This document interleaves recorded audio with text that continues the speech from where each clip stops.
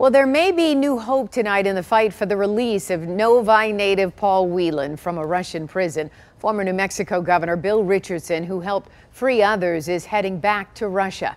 7 Action News reporter Brett Cast spoke to Paul's brother tonight about his family's hopes for the new mission.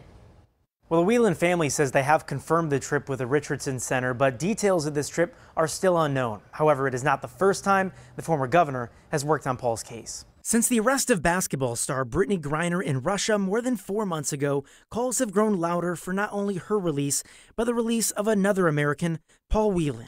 Brittney Griner's supporters and advocates have been very generous with also mentioning Paul's case. So when they call for Ms. Griner's release, they are also calling for Paul Whelan's release. And I think that can't do any harm for Paul's case. David Whelan has been an outspoken advocate for his twin brother, who has been detained in Russia for roughly 4 years, accused of being a spy. David says since 2019, independent diplomat Bill Richardson has been helping with Paul's case. For a family of the wrongfully detained, that you really can't turn down any resource. And the Richardson Center is obviously a resource. Richardson is the former governor of New Mexico and recently helped secure the release of Michigan journalist Danny Fenster, who was detained in Myanmar, and also helped to secure the release of Trevor Reed from Russia. In the coming weeks, Richardson is returning to Russia on behalf of Griner and Whelan. How hopeful are you that this trip may lead to something? Not really.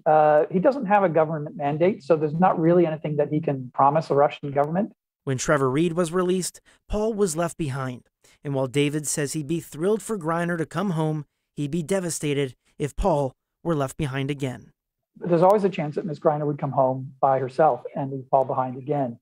And I think if that were to happen, then all of these people who are now aware of Paul's case would be more likely to advocate for Paul's release because they would see the unfairness of him having to stay there.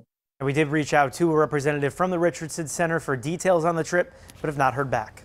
I'm Brett Cast, 7 Action News.